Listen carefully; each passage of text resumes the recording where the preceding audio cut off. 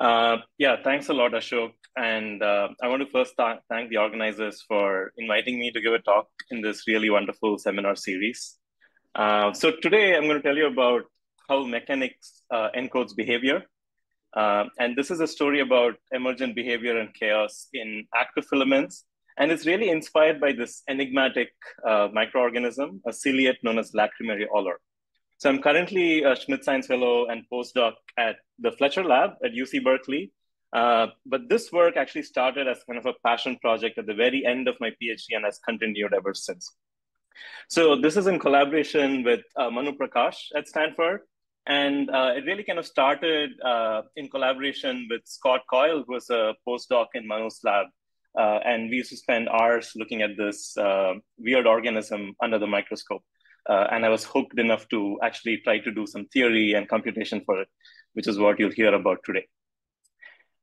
So it's really an exciting time to study the physics of behavior because of new tools and new kinds of like analysis and AI tools. We can really understand behavior in a very wide range of organisms, all the way from wiggling worms to large octopuses. And one of the kind of common themes that's kind of emerged here is this idea of like low dimensionality or emergent simplicity in behavior. So I think a really neat example of this is in the crawling of C. elegans, which is like an organism that many of you are familiar with.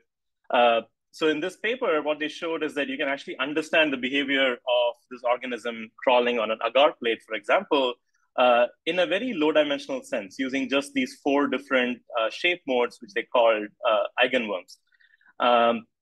And even in much more complex organisms like the octopus, the behavior of the arm, for example, is actually surprisingly low dimensional. So the octopus arm has like order 10 power 7 neurons and 10 power 6 muscle fibers, and essentially has like an infinite number of degrees of freedom. But when the octopus reaches out and grabs its food, it does so in a way that's very similar to the way we would reach out and grab something. So there are these joints that propagate along the arm, and the overall kinematics of the arm is surprisingly low dimensional. So that kind of sets the stage for the flavor of what you're going to see today. But we are going to be operating at a much, much smaller scale than an octopus. We're going to be at the kind of same scale as the first talk today, which is a scale of single cells. And particularly, we're going to be thinking about single cells, which are ciliates. So these are free-living eukaryotic cells, which are covered by thousands of cilia. And what is remarkable about them is that though they're single cells, they are capable of behaviors that one might ascribe to animals, such as walking, jumping, hunting. And I'll show you one more example of that in this talk. And the fundamental units of activity in these cells is, of course, the cilia, which is actually an incredible organelle capable of generating fluid stresses on the surrounding water. And because of the large number of shapes that these organisms come in, these cilia are actually organized on these complex manifolds and surfaces. And the protagonist for today's talk is actually the one that you see highlighted here. It's called Lacrimaria olor, and it has this really incredible geometry. And if you look at this organism under the microscope, this is what you would see. So this is a real-time video of this organism behaving under a microscope. And you can see that it has like this 50-micron cell body, but it has this long neck-like extension. And what it's actually doing is it's using that neck-like extension to hunt for prey. And thanks to Scott, we have this really wonderful video of this doing what it does in a pond water sample. I want to play this video for you. So here is a cell sitting in this debris here, and here is its neck, which is more than 1 millimeter in size. And right there, it grabbed this other single cell organism, and it's going to reel that in very much like how you would reel a fishing line. So you're going to see this unfortunate organism is going to get devoured and is going to get pulled back into this cell body, okay? So that's actually the behavior that really hooked me into actually trying to understand what's going on. And so, as I said, the neck length can be like several tens or even 20 times the cell body, and it's incredibly dynamic, the behavior. So just as I mentioned before, the behavior, even though it's complex, it's pretty stereotypical.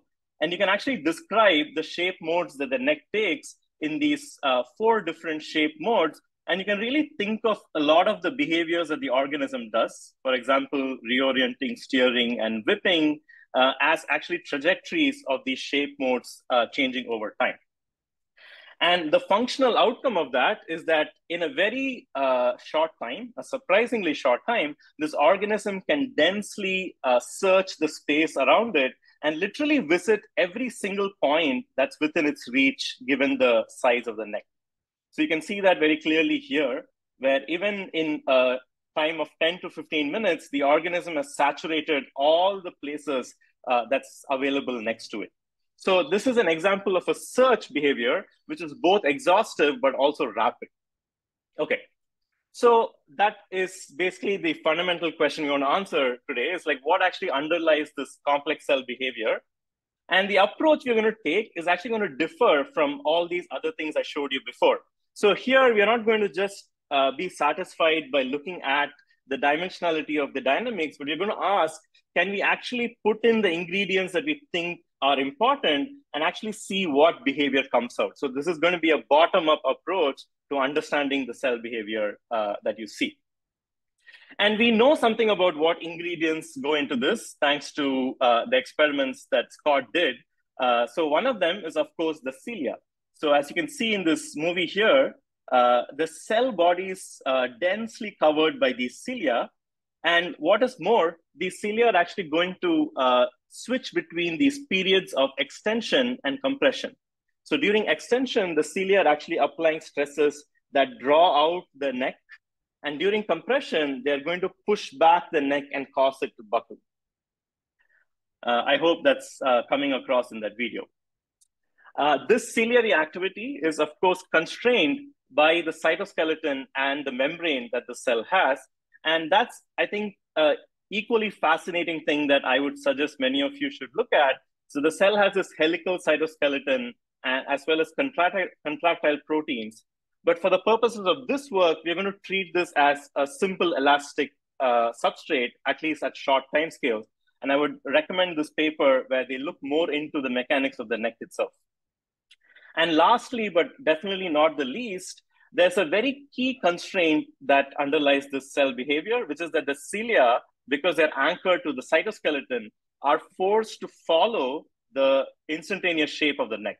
So this is a classical constraint in mechanics known as a follower force constraint. And it was first studied in the context of rocket engines. And basically what it means is that the force that you're applying is actually dependent on the instantaneous shape of the neck. And that's basically why it's a follower force. And a more common everyday example of this is the flow of water through a very flexible hose. So you'll see the hose kind of whipping around at the end. Okay, so these are the ingredients. And to actually make a theoretical model, so we actually built this active filament by stringing together these colloids so that we could use this powerful active colloidal hydrodynamics framework. So each of these colloids can either be active or passive. And in the simplest toy model that we could come up with, all the colloids are passive except for the one at the tip. So this is basically a tip-activated active filament. And the activity basically is given by these periods of compression and extension. And you can clearly kind of see that it's like completely deterministic, at least to start with. And the filament is constrained by axial and bending springs. So to kind of give you intuition for thinking about the system, one non-dimensional number that will come up through the talk is this activity number, which is essentially the ratio of the active stresses in the system by the stresses due to bending and elasticity. So that's the one non-dimensional number that you should keep in mind. And the second parameter I'll talk about is the time scale of the activity itself relative to the intrinsic time scale of the filament. And this is basically the time it takes for one compression and one extension cycle. And in terms of the modeling, we basically constrain the filament using these connecting springs as well as bending springs that you can see here.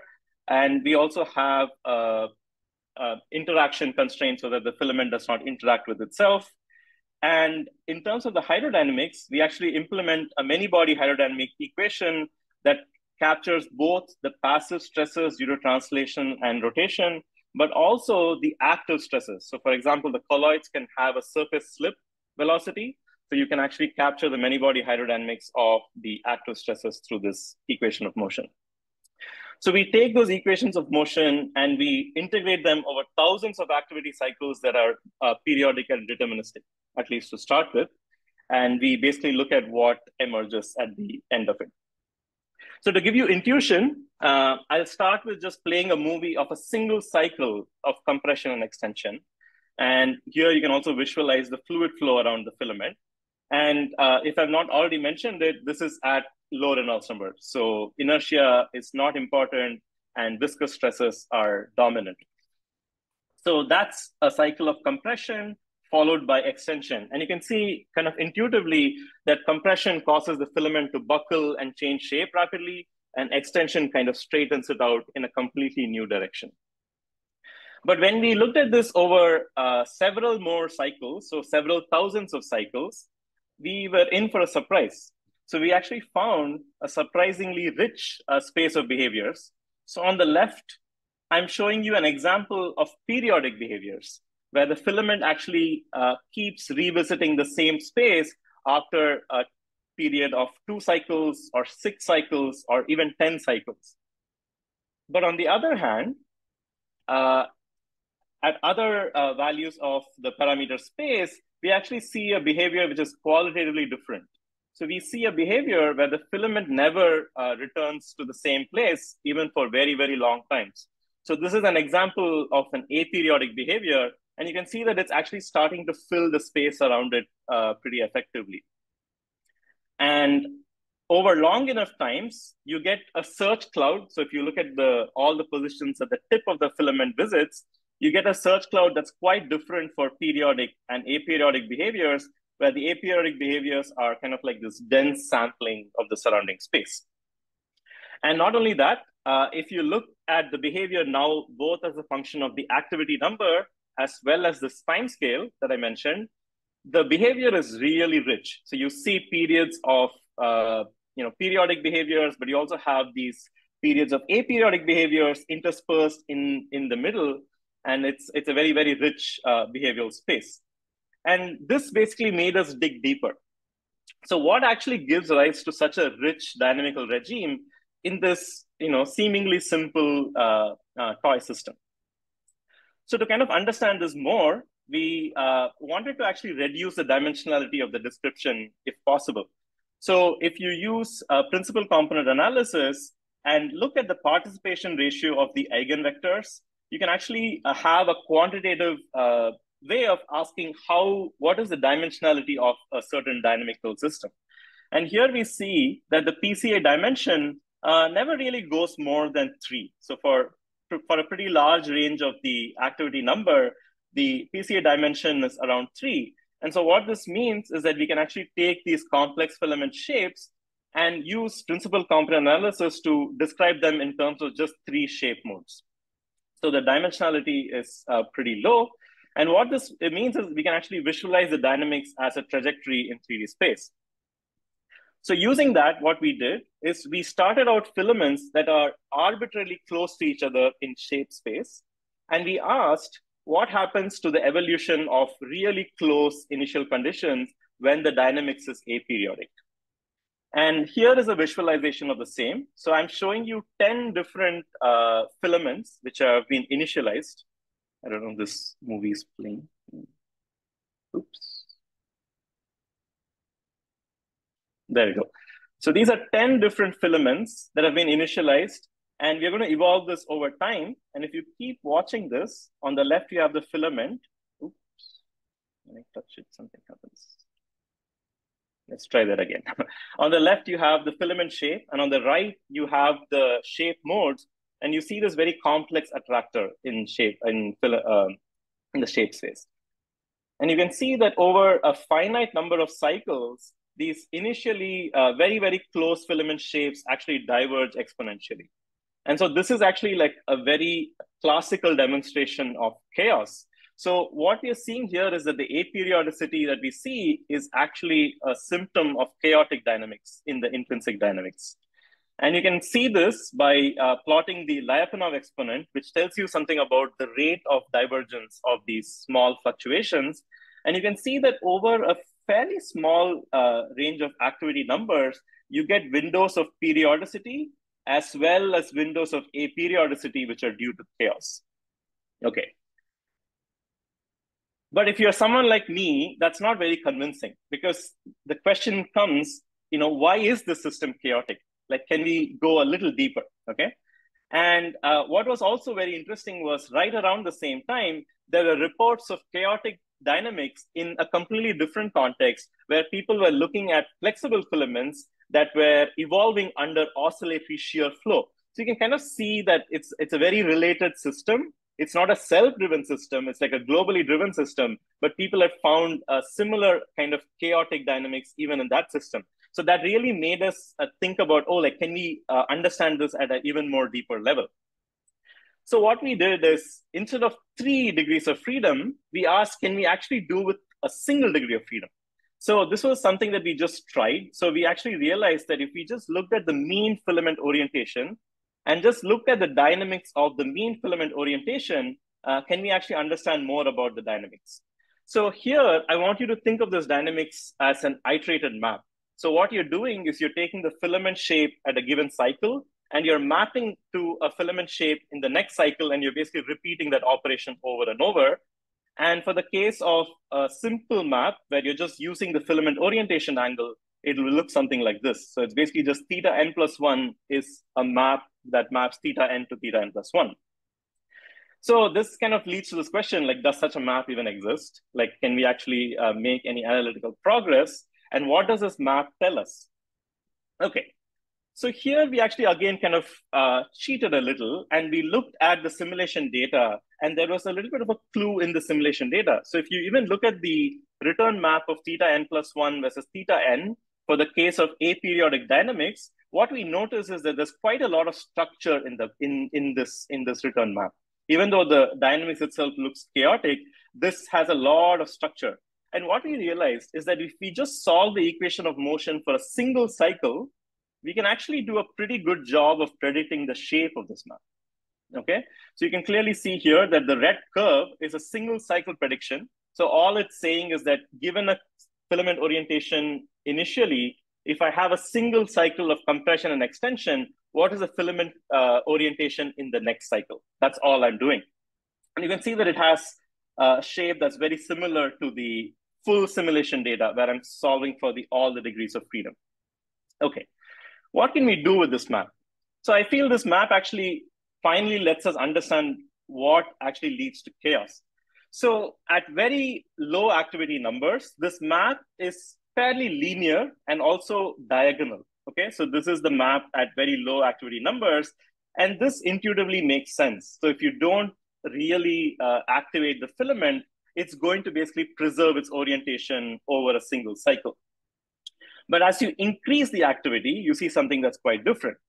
And you can see here that the fixed points of this map actually correspond to limit cycles in the dynamics.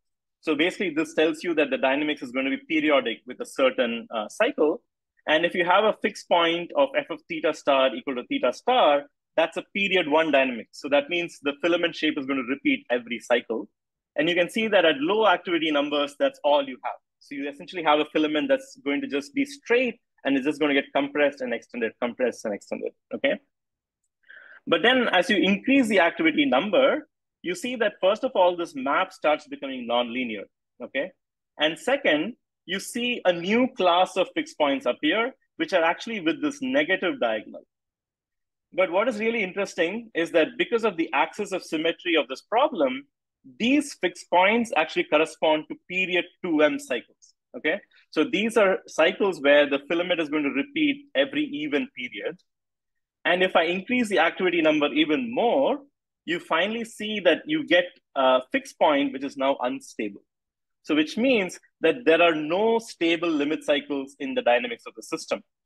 But remember that this is just a prediction from the single degree of freedom of the filament orientation angle. Okay, But can this tell us something? So one of the predictions would be that if all periodic cycles are unstable, that would be the onset of chaotic dynamics. Okay, so what do we see? What we see is that this simple map actually has quite a lot of predictive power. So here I'm showing you the fixed points predicted by this map, and their stability is shown here. And you can clearly see that the onset of chaos is actually very close to what we see in the full simulations with the entire degrees of freedom and hydrodynamics. And this is not just true for the case of increasing activity number, it also is true when you have increasing time scale. Yeah. But you have about 4 minutes, 4.5 minutes. Perfect. So what this means is that we can use this very simple iterated map to predict the onset of chaos in this complex filament system, and also use this map as a design tool. So I'm going to show you a few examples of that, where can we actually start engineering these filament behaviors using these insights from nonlinear dynamics that I've shared with you so far. One very simple example of this, which might seem trivial when I tell you, is that it lets you return a filament to its equilibrium orientation very, very quickly, okay? So here is an example where just by tuning the amplitude of the activity, I can take any filament shape and I can move it rapidly to the equilibrium orientation. In contrast, if I just let bending, like the equilibrium bending, let the filament come back to the straight orientation, it would take at least an order of magnitude more in time. So this is just a very simple example where by going from a nonlinear to a linear regime, you can home the filament. The next is one of my favorites, which is that you can actually use this to implement what I call a local and global search. So you can actually have periods of rapid activity followed by periods of longer activity to have the filament search space locally and then very quickly scramble and go to a completely different location and search space there in a dense fashion. So to kind of complete the loop, we kind of asked, what are the activity patterns that Lacrimeria olor is following? So what is the cell doing? So to do this, we went back to our experimental data and we segmented it to basically quantify the periods of extension and compression that are readily visible when just looking at the cell under a microscope.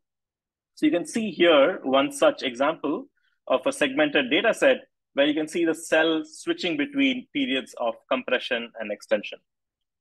And if you kind of look at that over time, you kind of see something like this. You get an activity trace that looks like that. And when we looked at that for enough number of cells, we were actually really surprised to find that this activity duration was actually log normally distributed. So what this means is that both the duration of extensional phases as well as compressional phases kind of neatly fall into this log normal distribution. Okay, using this insight, we can actually go back to our simulations and kind of ask if we force it using temporal log normal forcing, and spatially, if we follow what Lacrimeria olor does, where during extension, you have this, all the colloids are active, but during compression, the tip colloid is not active. So this is something very special about the cell that I have not captured so far in the model, but we're going to put that in now. Then we actually see behaviors which are quite interesting. So you can see here that the cell does something very similar to a local and global search, where there are short periods of compression that are not really scrambling the cell orientation, but longer periods of compression are very effective at scrambling the cell orientation. So you can see that this basically leads to a very similar thing to the local and global search that I showed you a few slides back. And if you look at this over long periods, you actually can start mapping some of the qualitative features that we see in the experiments. For example, we see in experiments this region of dense sampling near the base of the cell, which you can also see now in the simulation data.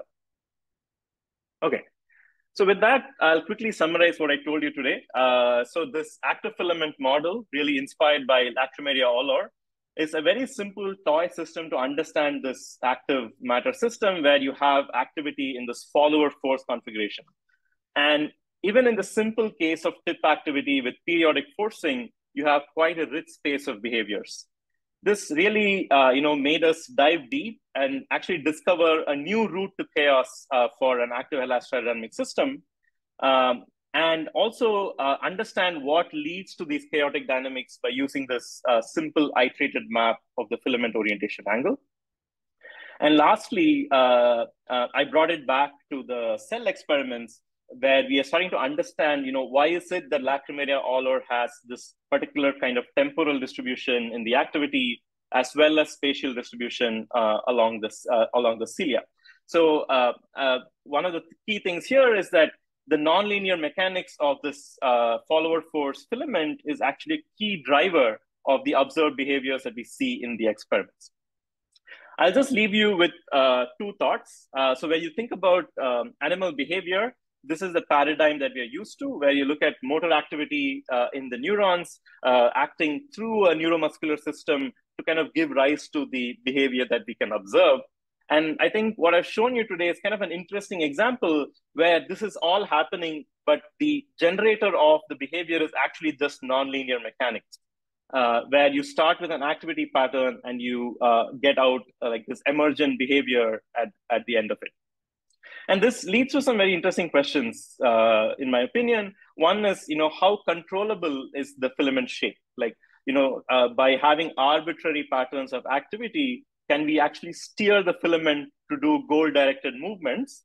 One can hope, like this is kind of like science fiction, but like, can we have like a pick and place robo, but at the micro scale? So imagine a robo that I can program to, precisely move, cargo or cells from one place to another. I think it's very interesting to think about control strategies like this, because it's going to be very hard to implement the kind of sensors and actuators that we can for macro scale robos at the micro scale. With that, I'll thank my co-authors and collaborators again, as well as funding sources, and I'm happy to take questions. Thank you so much, Deepak. Yeah, that was a fascinating talk. So on behalf of the audience, let me applause. I can see a bunch of questions in the chat. So let's just take them in order. The first question is Avanish Nalla, are the periodic behaviors in the filaments shown with noise, or even shown with noise? So yeah, that's a good question. So I guess the question is about how sensitive are these kinds of limit cycles to noise? Yeah, what we've found is that there does seem to be a threshold noise where you still see periodic like behaviors, and you need enough noise to actually get something similar to the aperiodic behaviors. It's not something that we have quantified very precisely, but we have some initial results which show that there seems to be a threshold noise that you need to kick a periodic behavior into what looks more like the chaotic behavior. Mm-hmm, mm-hmm. Very interesting. So Mehrana has a question. How does period of the activity compare with the period of the motion? Is it possible to get a period for the motion that is different from the period of the activity? Yes. So, for example, you can see this movie here. I don't know if I can play it, but you can. I think one of the things that's interesting is that you can actually get these period doubling behaviors, where you have periods that are like even multiples of the period of the activity that's driving the filament. And something quite interesting is we also see sometimes odd periods, which I don't really understand yet. So yes. Okay. So Raphael's question is being mostly addressed, he says. Raphael, do you want to add a follow-up, or? No, it's okay. Thank you. Yeah.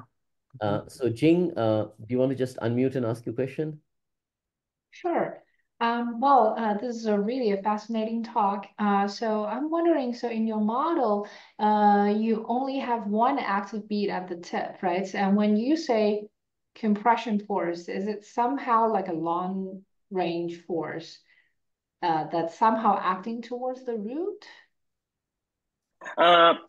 So in at least like most of the results I presented were with these tip activity filaments, and the compression force is actually it's like self propulsion. So you can, I think the simplest way I can think about it is that imagine a micro swimmer that's sitting at the tip of the filament. That's the type of active stress that's being exerted. So the direction of the compressive force is actually the local tangent of the tip. So it's not directed towards the center. So it's not constrained in a global sense, but it's constrained locally by the shape of the filament. Okay. And so in reality, what would be the mechanism kind of generating that kind of force? In the cell, that would be the cilia. So the cell has cilia that are densely coating the neck, and the beat plane of the cilia is actually going to either pull the neck out, so that's the extension, Okay. or they're going to push the neck back, which is the compression. And we are simplifying that by putting all the activity at the tip, though in the end, we do go back to a system where the activity is distributed along all the colloids. I see. Thank